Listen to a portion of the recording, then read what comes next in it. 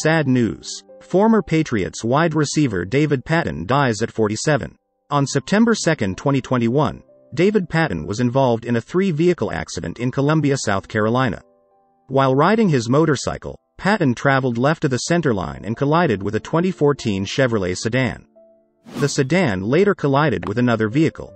The Richland County coroner confirmed that 47-year-old Patten had passed away around 10 p.m. The former Patriots WR had his most successful stint in the NFL with the Patriots. Apart from the Super Bowl rings, he had recorded over 2,500 receiving yards in 4 seasons, like some massive ones in the playoffs. He also had stints with the New Orleans Saints before calling it a career after the 2008 NFL season at age 34, the same as the New York Giants, Cleveland Browns, and Washington football team.